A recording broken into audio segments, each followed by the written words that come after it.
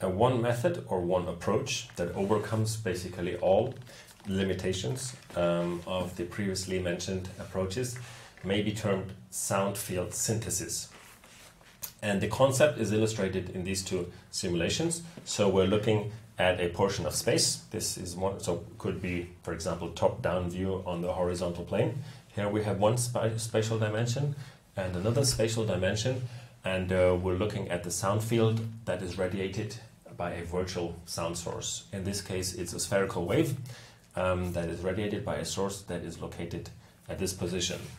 And the idea behind sound field synthesis is that you distribute many, many loudspeakers around the receiver, around the listener area, and you drive these individual loudspeakers of this large ensemble such that the sound fields that they emit, they superpose and produce a copy of the desired sound field. So if you compare the sound field inside this square, which is the assumed listener area, the receiver area in this case, and the sound field in the corresponding area on the left plot, then you will see that they coincide very much. There's tiny differences, but conceptually they are the same.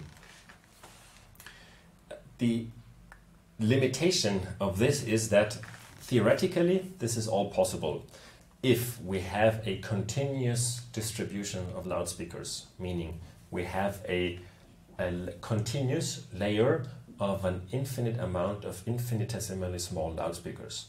If that is the case and our target volume is enclosed with a surface of loudspeakers, then we can perfectly reproduce any sound field that is possible in real life. That would be perfect reproduction. Unfortunately, real-world systems, they look more like this. So they are composed of a very finite set of discrete loudspeakers at a certain spacing, which has the consequence that the sound field synthesis is only correct below a certain frequency, which is called spatial aliasing frequency. So this array that you see here is the one I worked with when I was at the University of Technology in Berlin.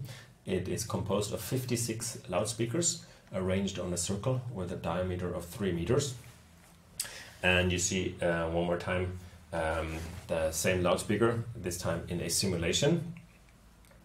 So let's compute, let's solve all these required integral equations that describe the situation.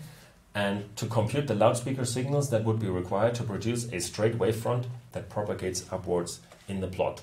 If we're limiting the frequency content of that plane wavefront to frequencies below the aliasing frequency, which is somewhere around 1700 Hertz in this case, then it looks as follows. This is where the wave propagates. Let's stop here. We can see that the wavefront is indeed very straight. There's a little bit of stuff behind the wavefront, but this is not an artifact of the method. This is a consequence of the fact that we're using only lower frequencies, or that we allow the wave to carry only lower frequencies. So please ignore this. We can see a plane wavefront, a straight wavefront that does indeed propagate upwards in the plot. So that looks very successful, but if we're allowing also higher frequencies, which we will need for a high quality audio reproduction, we need frequencies up to 16, 17, 18 kilohertz or even higher. If you're using one particular solution, which is called wave field synthesis, which happens to use only the lower loudspeakers in order to produce a wave that propagates upwards. So white filling indicates that these loudspeakers are not active in this particular scenario. And now we allow the entire audible frequency range in terms of signal content. And again, we drive the system to produce a straight wave, plane wave that propagates upwards. We can see that, yes, we have again a very straight wavefront. It is much sharper than in the previous simulation. That's because simply we also have high frequencies, which allow for this wavefront to be more pronounced. But what we see is that behind the desired wavefront, we have additional wavefronts that propagate in different directions. Here you can see it clearly. And these are called spatial aliasing. And they are a consequence of the fact that we're not using a continuous layer of loudspeakers, but a very discrete one with a finite number of loudspeakers. There's unfortunately nothing we can do about this, but interestingly, when doing this in practice and listening to this, it turns out that the impairment due to spatial aliasing, the perceptual impairment, meaning how much worse the sound is much lower than you would think.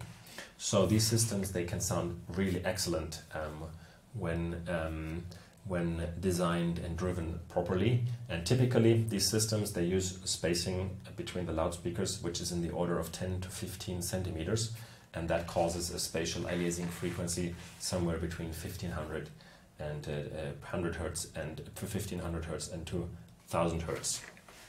So to summarize, the upsides are it is multi-user, and the downsides are it's an incredible amount of hardware that you need. So if you want to equip a cinema with such a loudspeaker system that is only horizontal, then you already need something in the order of 400 or 500 loudspeakers.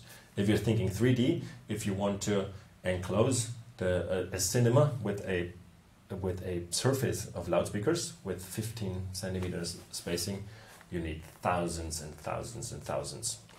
The largest system that exists nowadays in the world is installed also at University of Technology in Berlin, and it uses 800 or more than 800 independent channels, but it's also horizontal only, because otherwise the required hardware would be prohibitive. Wave field or sound field synthesis in general, there's also other methods besides wave field synthesis, but this one is the most popular and the one and the only one that can be properly implemented in practice. The upside of sound field synthesis is the ability to render what is called focused sources. These constitute the following. A focused source is not really a sound source or not a virtual sound source. It is a sound field that converges towards a point, then it passes the point, and then the sound field diverges on the other side of that focus point.